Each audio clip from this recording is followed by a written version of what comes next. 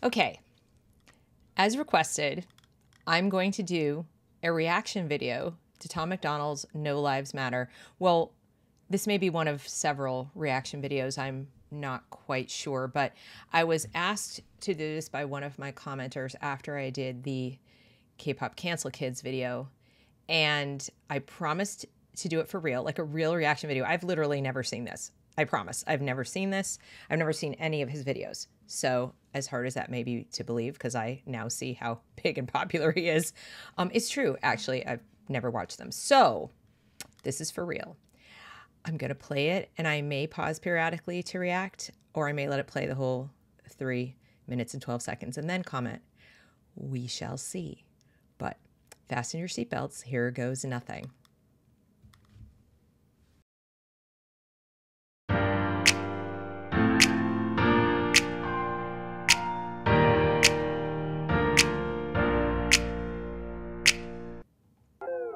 Hip-hop diet is full of guys who cannot even rap. Facts. Media dividing us by colors, white or black. Facts. If you believe in Jesus, these days Christians get attacked. Facts. If you don't hate police, then everybody thinks you're whack. And everything's so connected. Black Lives Matter got so aggressive. White folks who agree can't support the message. Both sides go to war because they don't respect it. Our social climate from the global tension turned to total violence and a whole depression. We could unify and then I'll go against them, but we let them divide us with votes and elections. Hey, the music we bump, all about shooting guns and doing drugs. Hey, whoa. The things that we want are promoted subliminally through the songs, like you need a fast car, you need designer clothes, you need a rap star to tell you to start popping pills, hit the blunt and go live at the club till you're broke. It's all controlled by the elites, put fake news all over our screens, convincing the right to go fight with the left and distract from the fact it's each other we need.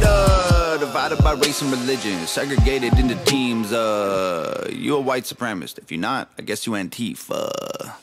Screaming from the rooftops, beat down better. Turn us on each other now, no lives matter. If we do what the news wants, blood gon' splatter. Turn us on each other till no lives matter.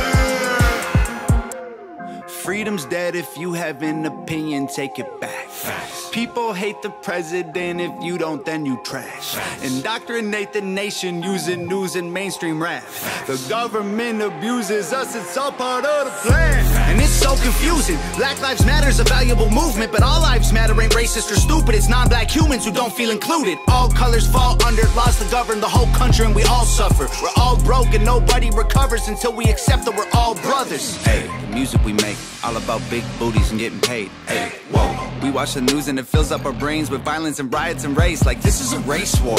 You need to hate more. Get what you came for. You need some songs about Xanax and violence so you can escape more. What a vicious cycle we can't break away from. They control the culture, they control the paper, they're indoctrinated.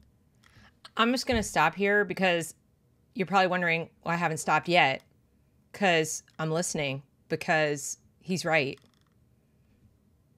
I have yet to find fault with it. So am I supposed to? Am I supposed to like pick it apart or something? Because so far he's correct, in my opinion. I mean, obviously I don't know everything and my opinion isn't a fact, but to me, in my opinion, my reaction is he's spot on. I've yet to hear anything that doesn't resonate with me. I feel like people were in agreement that, you know, there was a need for police reform that every rational thinking person could get behind, not just because of George Floyd, way before that. Think Eric Garner. Think way before that even. Okay, can we go back to Tony Timpa? I know he's white, but they're trying to divide us. Now you might say, who's they, Deb? The state, the elite, a whole bunch of people. I mean, it's not like any one group. There might be, though I do not know. There might be some group of people sitting somewhere in a dark room. I just don't really picture it that way. I picture it as people who are in power are leveraging their power and our freedoms to do exactly what he's describing, to pit us against each other. When in fact, all lives do matter. But we can't say that. And as a consequence, no lives matter to the people in power. A whole generation till the patriots start to hate the nation. The music we love make us dumb and addicted. The news that we watch is brainwashing the children. The viruses, riots, and racist conditions ain't problems, they're symptoms of life in the system. Yeah. I'm wearing a shirt right now. I don't know if you could see it. It says, I think, end systemic racism, defund the schools. Because I believe, as I've said on this channel before, that the most immoral institution we have right now, speaking about immoral, is the government school system. And it doesn't matter that it's different from state to state. It doesn't matter. The fish is rotten from the head. The entire concept of compulsory government schooling reeks of fascism. I mean, it's like what Nazis do and Stalinists and, communists do. It's not what free people do. It's not what free thinkers do. And he's 100% right. Now, just to play devil's advocate a little bit, not every kid, obviously, is going to be brainwashed by these songs or, by games or by any of this. There will always be people who squeak on through for one reason or another, and that is why they will never completely control us. In fact, I would argue the harder they try, the less they'll succeed. They're succeeding right now because most people haven't lost enough. That's my theory. But I do think the average person is definitely susceptible to this. And that's what makes a culture, is what the average are doing. Screaming from the rooftops, beat down better. Turn us on each other now, no lives matter. If we do what the news wants, blood gon' splatter. And people have asked me, why do you think the news wants it? Well, I used to say it was just for clicks and money. That they're in the business of making money, and if it bleeds, it leads. If it's sensational, it sells. That's been the case for decades. Ever since we had 24-hour news, they had to fill that empty space and keep our attention from all the competing sources of information and entertainment. And it's gotten harder and harder and harder. So as it's gotten harder, as we've had more choice in the matter, they've had to be more sensationalistic. Like, come over here, look at this amazing, horrible thing. And people, unfortunately, human beings are more motivated by fear than by happiness and joy. It's just how it's always been. Go as far back in history as you can go and you will not find anything different. It's part of the human condition. So what they want, or I should say what they wanted, was to make money. But at some point, I do believe things shifted. And I do think now you have a mixture. I think of people at the top who are rolling the dice. They're still in it for the money, but it's like they're feeding the crocodile, hoping it'll eat them last, or they'll have a sufficient amount of money to escape to some island somewhere when the blood starts flying. But I think they have editors and producers and people in their 20s who are educating these universities and these schools who are in it and pushing these shows, like pushing these scripts and, what they read on the teleprompter, because that's what they want. They literally want it. So I think you have a really dangerous mixture of very wealthy people making money off of other people's revolutionary utopian ideal, and everybody in the middle is stuck. Us on each other till no lives matter. The music will make you dumb, the media makes you hate, and they control them both. There ain't no escape. They put the world in a state of chaos, economy crashing and massive layoffs. Black against white, or it's left versus right. Divide and conquer and control is the payoff. Screaming from the rooftops, beat down better. Turn us on each other now, no lives matter. If we do what the news wants, blood gon' splatter. Turn us on each other till no lives matter.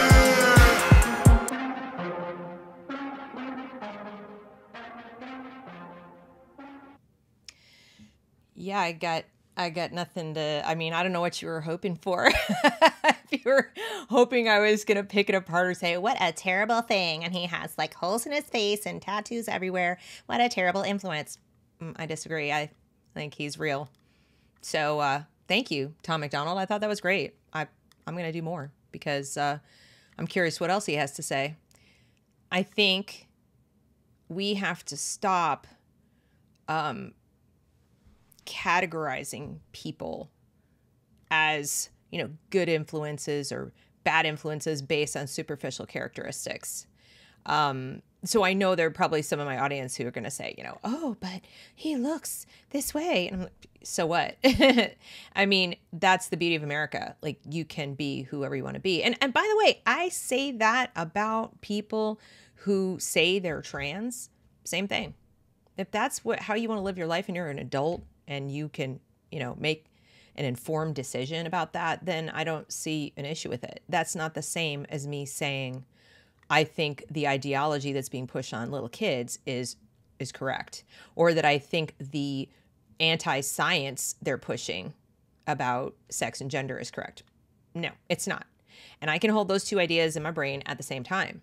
That I can, love you and respect you and treat you with decency if you try to live your life in, as another sex or another gender, and you've taken the steps to do that, and you're, just living your life and not trying to foist that on anybody else. That's just who you are. Super. You're going to get no problems from me at all. But if you're going to go into schools and start telling impressionable young children that mommy and daddy are wrong or maybe wrong and maybe they should think about this or that, or if you're a doctor or a pusher of pharmaceuticals who, wants to use confused children to make money or advance an agenda, then I'm going to fight you to my last breath. And the same for people who want to push ideas of, violence and resegregation and neo-racism and neo-Marxism and all these other bad ideas that are bad for all of us, but in particular for children, because they haven't been here long enough and they haven't been exposed to enough competing ideas to beat back the forces he's singing about. So where his song intersects with education is that it explains how indoctrination is coming at our kids from every angle. So when I sit here and tell you to pull your kids out of schools, I'm not promising you a rose garden here. I'm not telling you they're perfectly safe. I'm telling you that you as a parent have to be more aware and more involved in their socialization than you have been, and turning them over to the state to do it for 8 hours a day, times 9 months a year, times 13 years, is a really, really bad idea, because the state currently is in sync with the ideas he's singing about. Divide and conquer. They have the most to gain. People in power have the most to gain. People who just want to lock up their power and not lose it, not for even a minute, like just want to keep it forever. Those people are working through the schools, but they're also working through journalism, but they're also working through entertainment, just like he said. So even when you pull them out of school, you're going to have to do a little more work. Yeah, you're going to have to do more work to talk with your kids about what they consume, because you are what you consume. Whether it's food, whether it's, entertainment, news, books you read, that's who you become. That and the influences in your face, like your parents, your relatives, your teachers, your role models, etc. That's going to feed who you become. So the irony is, if you had a kid immersed in a great education, learning real history about the world and the human condition and forming their own identity, not forming an identity according to what a bunch of adults tell them it is, you're going to be more resilient in the face of negative influences, potential negative influences for things like entertainment and news and so forth, because you'll have a critically thinking mind. So there have always been these kinds of influences in entertainment and news. Always. It's always been there. There have always been, muckraking journalists with sensationalistic headlines. There have always been scam artists peddling snake oil. There have always been rebellious teenagers trying to lure kids into rebellion. There have always been entertainers who were, not above board, etc. That's always existed. But when there was a strong nuclear family, when you had a proper education with critical thinking, the only people who'd fall prey to those charlatans and scam artists and abusers and users were those people who didn't have an education at all. They didn't have access to it. They certainly weren't the kids who had a college degree and the debt to go with it. But now you have supposedly educated people who are believing the most unbelievable lies, things that just don't even pass the most basic common sense smell test. And I think that's because you now have, and probably have had since, gosh, I keep saying it goes back to about the 80s, but that's what I think. You've got all these major institutions working together. This is a top-down thing. This is not grassroots. This isn't a bunch of people were corrupted by music and by entertainment and they took over the schools. No, These are intellectuals and traitors, if we're going to put a fine point on it, who actively want to take down the United States of America. They could even be foreign. There might be some foreign influence going on here. And you have them having infiltrated our educational institutions, our journalistic, institutions, and the political institutions. All of it. They're everywhere now. So the only way to fight back against all of them, but never mind, one of them at a time, is to pull your kids away from these other influences. And as I said, I think if you just pulled them back from the schools, you would have a little less to worry about from the other sources, because they would be disinclined to consume them. And I know this because who gave me the material for yesterday's video about K-pop? My 13-year-old daughter. Who's the one who came to me voluntarily? I didn't have to go look over her shoulder. She's been taught well enough, even in just the little amount of time that I've homeschooled her or just been talking to her over her school for the past, however many years that she's been in school, K through 7, at this point, 6. She was K through 6. I've gotten through enough that she saw crazy and she came to mama and she said, "This is nuts."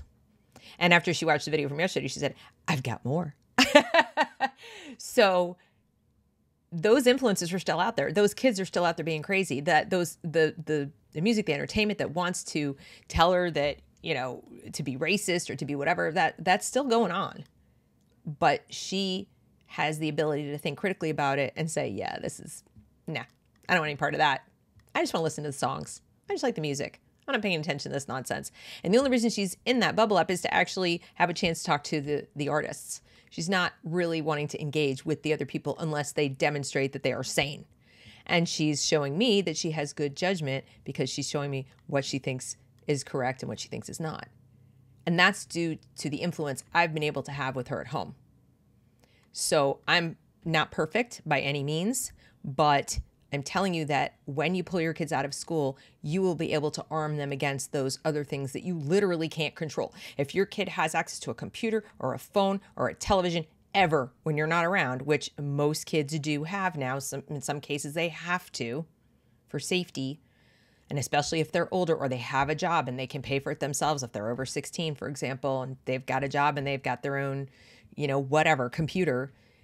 You don't want to get into a power battle with your kid controlling that stuff because you can't control what's coming in from the school. You handle the education and they'll take care of the rest. I really feel strongly about that. The earlier you start, though, the better. The earlier you start, the better. And you will form stronger bonds that will result in a strong, resilient, resourceful human who knows BS when they hear it. Well, anyway, that's my reaction to Tom MacDonald. I hope you enjoyed it. If you did, I hope you'll consider liking this video. Subscribe to the channel, comment. Tom, if you're out there, I'd be curious to know your thoughts on this topic. And that's the video.